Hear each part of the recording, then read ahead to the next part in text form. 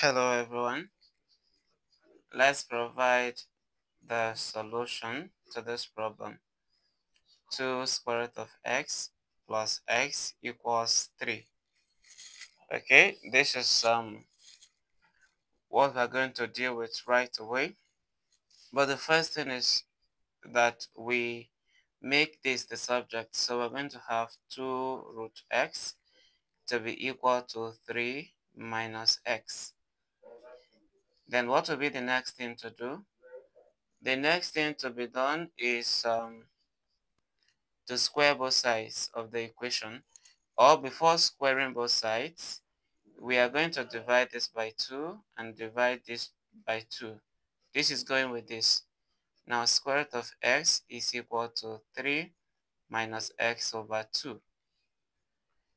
At this point, we can now square both sides.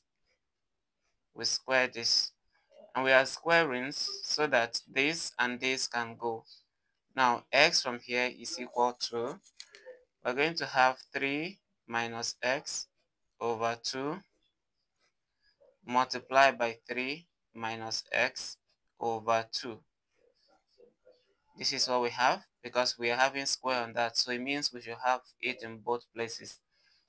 And this is not difference of two squares where one will be positive and the other will be negative. So here, if you're squaring anything, both of them have to have the same sign, right?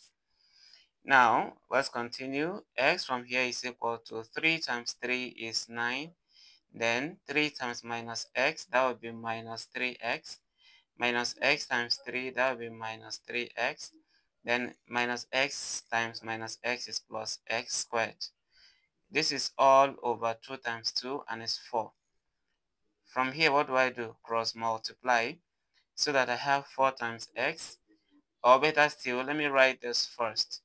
So we're going to have 9 minus 3x minus 3x plus x squared is equal to 4 times x, and it's 4x. Then we have 9 minus 6x plus x squared is equal to 4x. Now let us arrange this in a better way. I will write x squared first. X squared, this is minus 6x. This comes out to become minus 4x. And then we have 9, right? So we have plus 9. And this is equal to 0. I want to believe everything is out. We wrote x squared, we wrote minus 6x, we wrote minus 4x, and we wrote plus 9. This is equal to 0. X squared minus 10x plus 9 is equal to 0. So this is what we have. So now we have a quadratic equation, and what we'll do is what we have to do is to look for the methods to apply. We can easily factorize what we have here. Okay, by looking for two numbers, we multiply to get 9. I think I'll pick minus 9 and minus 1, because minus 9 times minus 1 will give us plus 9, and minus 9 minus 1 will give us minus 10. So this means the factors will be x minus 9, close this, and then here we have x minus 1. Now this is me jumping the step, right? If you had a coefficient that's more than 1 in this place, you cannot jump a step, just like I've done. So this is equal to 0. And then what do? It means that x minus 9 equals 0, or x minus 1 equals 0. So what do? This means that x is equal to 0 plus 9, or x is equal to 0 plus 1. Our x from here remains 9, or x on the other side is equal to 1.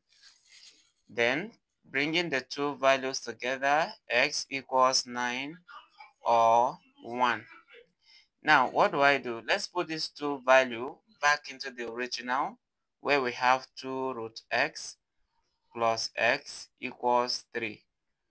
If I put in 9 first, then we're going to have 2 square root of 9 plus 9.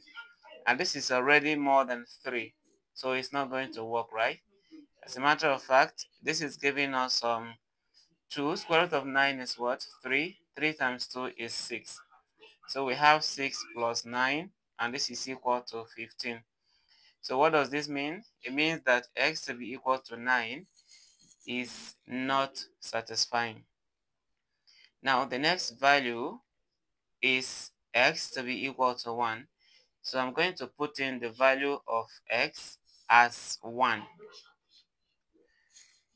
Okay, so we have 2 square root of x plus x equals 3. Now, x to be equal to 9 is not working, as we have seen. Now, let's put in 1. We have 2 square root of x. Okay, the x is now 1 plus x is 1. Now, the question is, will this give us 1? Now, we have 2 multiplied by 1 because square root of 1 is 1, then plus 1. This will be 2 times 1 is 2 plus 1, right? And this is giving us 3. Remember, it is 3 that we had on the right hand side. So this is to confirm that x to be equal to 1 is satisfying the equation. Thank you for watching, and give me a thumb up and share this to more of your friends. Thank you.